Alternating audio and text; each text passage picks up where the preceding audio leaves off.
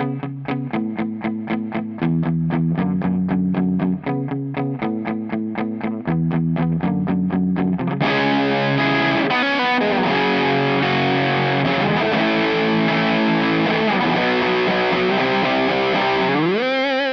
folks, today we are learning Foo Fighters, Arlandria, and this one's going out for Josh Billingsley over at Patreon. Thanks indeed for your support, sir. Now I'm using a couple of pedals for the tone here. There's a really interesting tone on Dave's guitar part, which sounds a little bit like this. Hear that? That is reverb with a hefty amount of pre-delay. Have a listen to it on the album. You'll hear it appearing, I think, in the right speaker.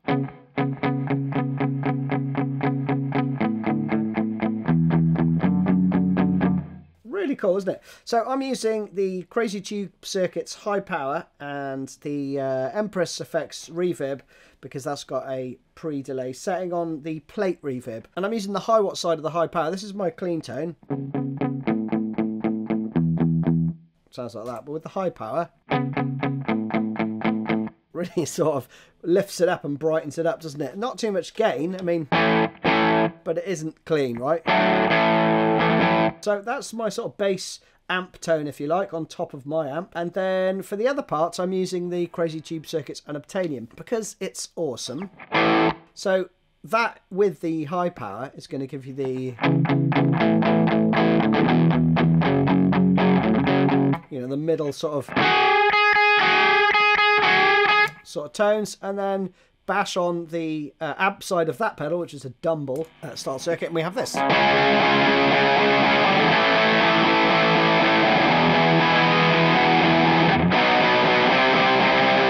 You know, all that sort of stuff. Don't really need the tube screamer into that. I mean, that's this is just the amp side into the high power.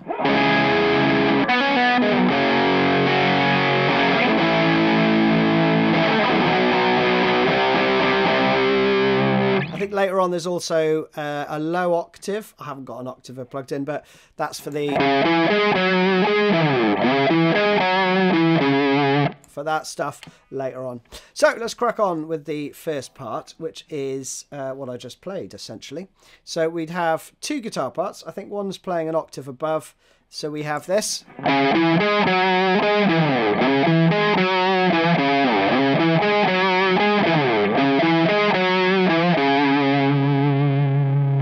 So you're going to play. I have tabbed the octave, which is.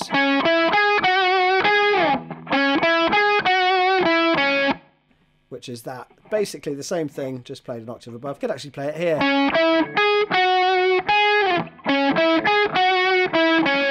Which makes more sense fingers-wise, but, you know, up to you. I'm only going to concern myself with the lower parts, but you've got it tabbed if you need it. The third bar then goes.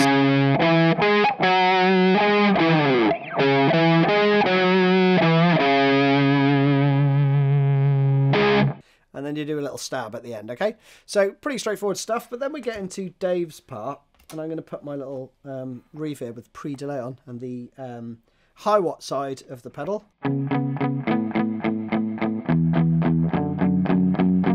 This, for me, is probably Dave's most difficult part, for me to play anyway, because there is a load of string muting going on. So he is playing 4/4 with a muted D string in between, right? It's all palm muted too, and you're playing quite lightly. So, what we have is this. That's going on, but he's also playing the bass note.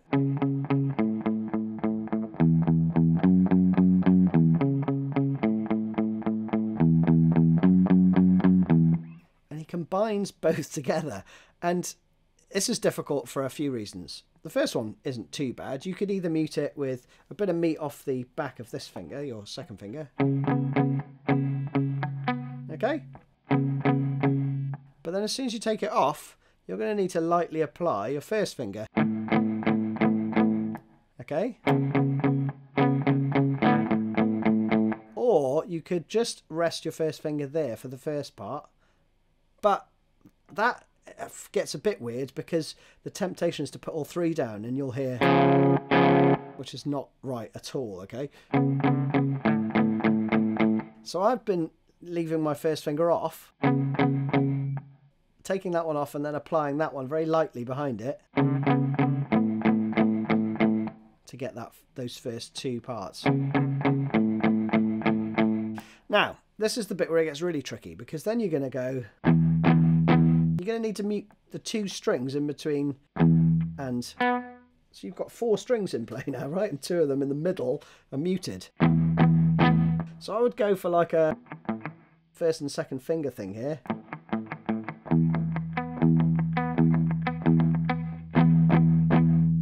But then you slide it down 1 fret and you apply your second finger. Okay, and that is tricky. What I've done here is I've put my middle finger just resting on this string from this part. Okay, so when you go to the E, I slide it down. So I'm applying the same pressure with my second and third fingers here, but then you've got to put your first finger down on the second fret there. Okay, and then he abandons it and hits an open note for the to go back right to the starting point.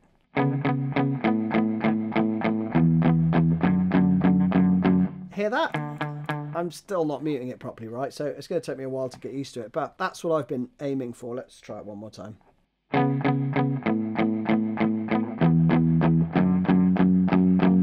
That one though, that's tough. So one more time slowly, because I do think this is just super tricky.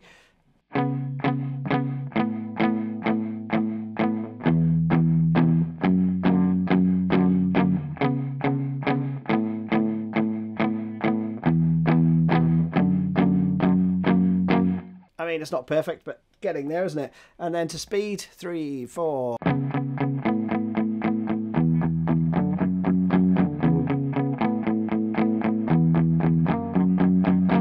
Now I'm adding the clon side of the unobtainium to the high power, and I'm taking the reverb off for the next bit, which is...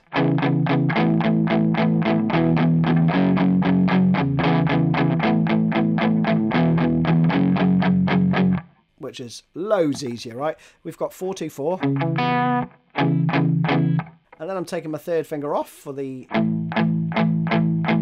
part, right? Which is 0, 2, 4. You can flatten your first finger for the E. I'm also leaving my little finger on the 4th fret there. If you wanted to fill it out a bit more, you don't have to. You could abandon it at that point and just do an E power chord to an F sharp power chord. So that's that.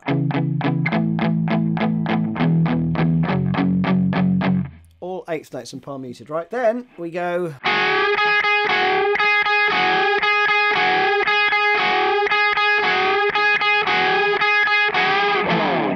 and then to the next part. You could use, you know, a bit more beef for that. Bit more there, which is both channels of the unobtainium. So what we've got though is a unison bend,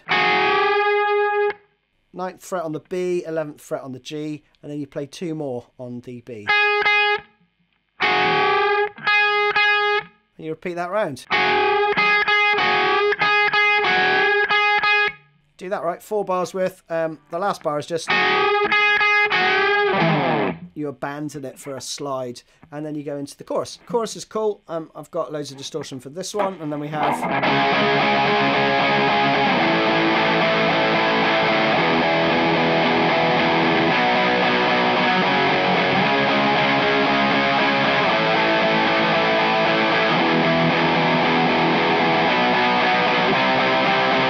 So we've got a C sharp power chord, an A, an E. Dave actually frets the full E major chord there. Then to a B, to an F sharp. And again here, you could use, you know, whichever fingers you like. I like to use my little finger. So you get a really clean change between the chords. I'm just moving my first finger down one fret and then adding my third finger onto the 4th fret on the A for that. So 1, 2, 3, 4, 5, 1, 2, 3. Round again.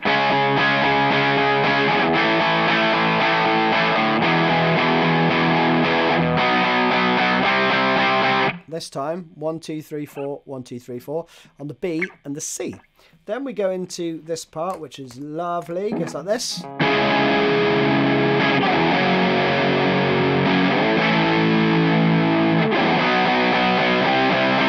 So that's a C sharp minor,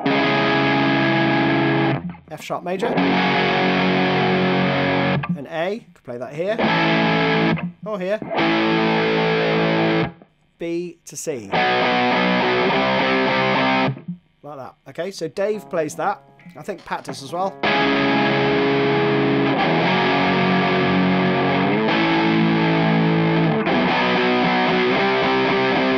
Other guitar, though, has this fill.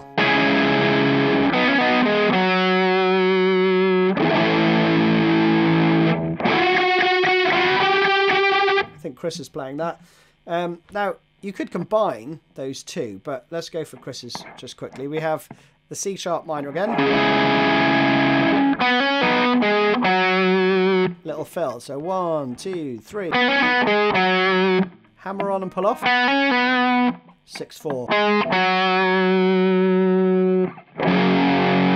Okay, again. 3, 4.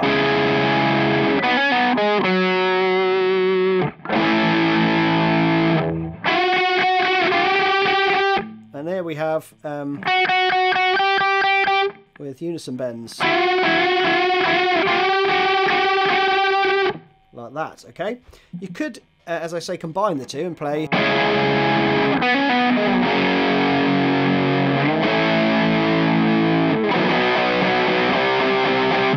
like that.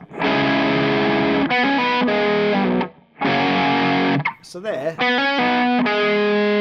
if you use your little finger there, slide it down 2 frets and then apply a, you do thumb over the top if you want, or, you know, bridge it like that.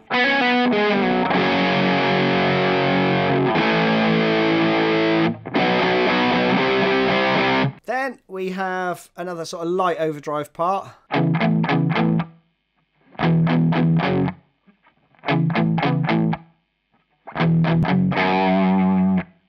So we have that going on basically with 2 and 4 fretted. Then E to F. Again. I think he sticks on the F sharp there. The other guitar part is playing.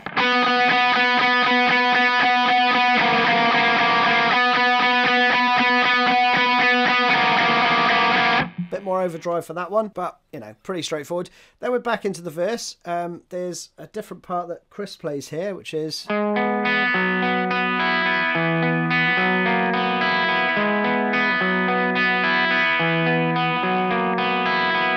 goes like that, right? Awesome stuff. So we've got 6, 4, 0. Then you shift, and I'm using these 2 fingers here. 4, 4, 0, 0, 0. Then we go 2, 4, 0. And then, and you're going to play that around 3 times. So let's do it slowly together. 3, 4.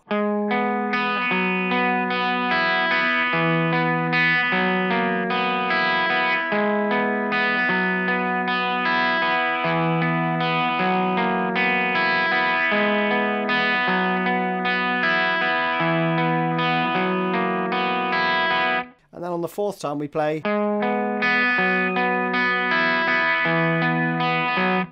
like that. Now, this time, a really cool part in the chorus which goes. Got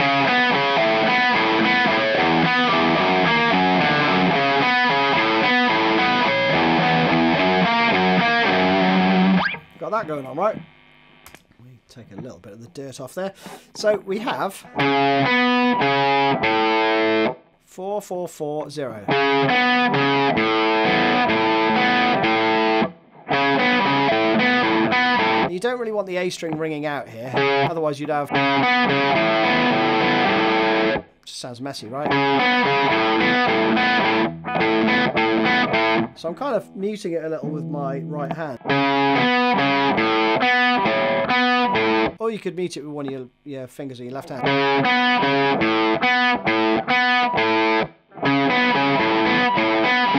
But it gets a bit complicated. If you find that too tricky, you could just do fret it at the 5th fret on the E, right? You know? Or you could play like that if you want. But I see Dave playing it this way, so this is how I'm teaching it. We have...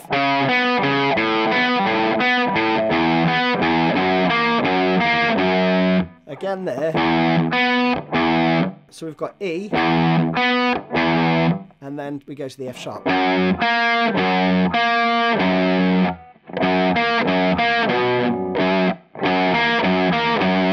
Like that, okay? So slowly. 3, 4.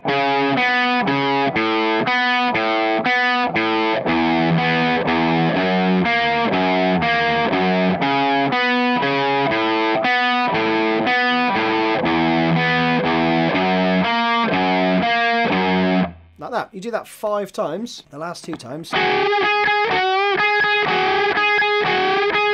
You got that comes in again twice. Back into the chorus.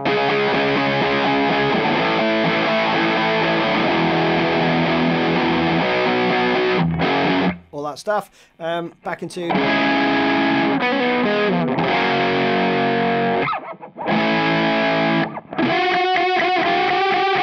All of that stuff goes around again, and then you go back into this.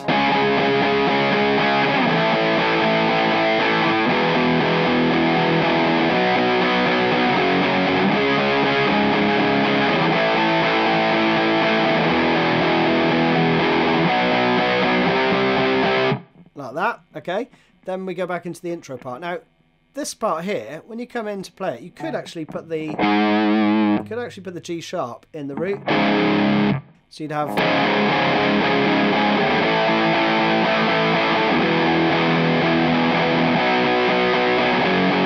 But I think you might only do it the second time. You know, so up to you. You could put that in there as well if you want. Then we're into this again.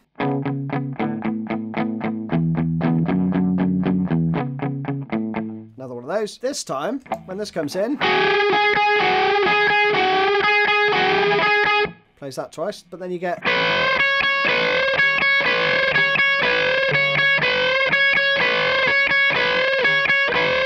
So the first time you've got... Next time it goes 9th up 1 string effectively.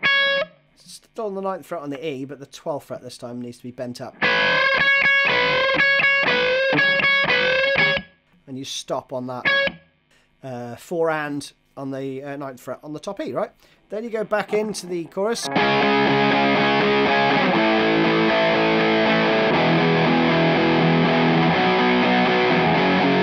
again the second time. Into this again.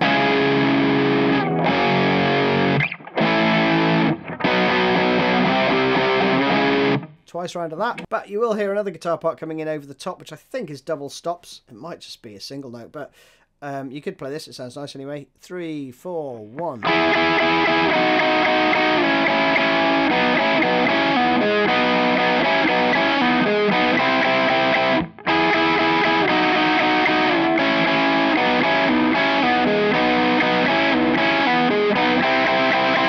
Like that, right?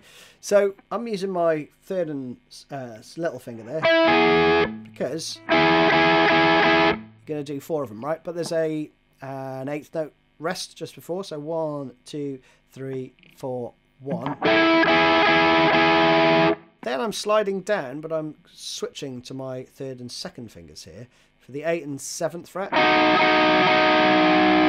and then a slide.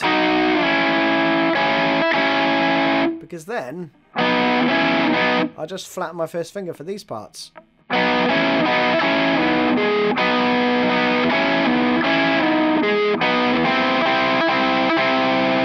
Just as per the tab, right? Then this comes in as well.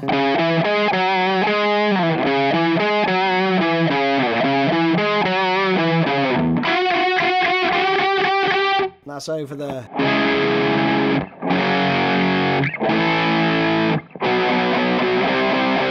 And that's how you end. And this one is... So that's it. Don't think I need to go through that anymore. I think you have all you need. Hope you enjoyed that one. See you again soon.